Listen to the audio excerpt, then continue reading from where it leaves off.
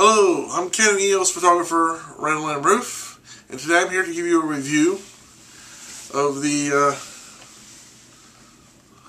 Mitsuba, never heard of it before today, 35mm focus-free camera.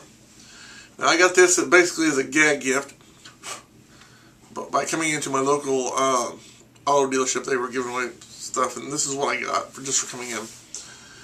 And my review of this camera, well, obviously it is what it is. It's a cheap piece of plastic, okay?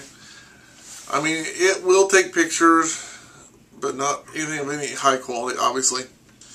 I mean, it's a film camera, which means it's completely, I mean, not completely out of date, but very much out of date. It's a simple, you put the film in, roll it in, close it up, one focal length, look through the shutter.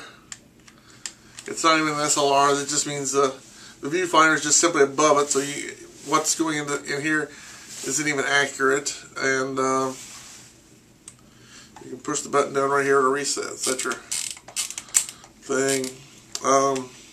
It's a one push button. There's no flash.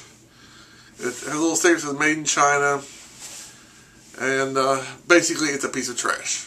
I wouldn't recommend this to anybody. I definitely wouldn't use it for anything even casual. I mean, it's not worth the plastic it's made out of. I could probably, if I was to go out and buy this, I could probably get more for the pure plastic than I could this camera. So, thumbs down. You know, they say you get what you pay for. When you pay nothing, you get nothing. And that's exactly my impression of the Mitsuba. Like, again, who's ever heard of Mitsuba? Nobody. Thumbs down. Don't buy. Don't use. In fact, throwing it away. So until next time, I'm Randall and Rueff saying thanks for watching. Have a good day, and may God bless you.